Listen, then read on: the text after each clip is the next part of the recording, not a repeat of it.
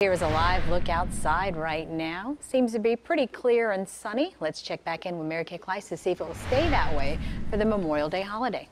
Well, Ma, even though we added some rain to the forecast today, it was nice to have it come and go and just pass on through and clear out again.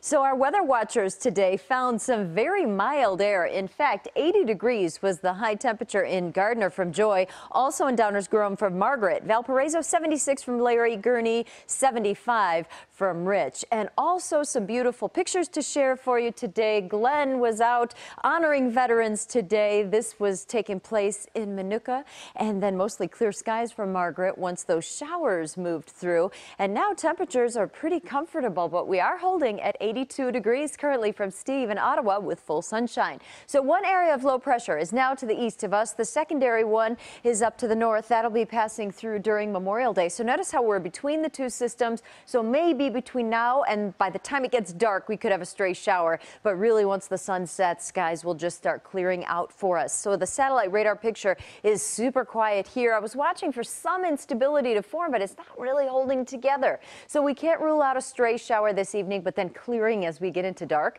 57 for your overnight low. And then for Memorial Day, we're going to enjoy a lot of sunshine and just put in a small chance of a shower or a thunderstorm. Now, it looks like temperatures tomorrow will be reaching 76 at the lakefront. A strong westerly wind is going to even keep it warm in Zion.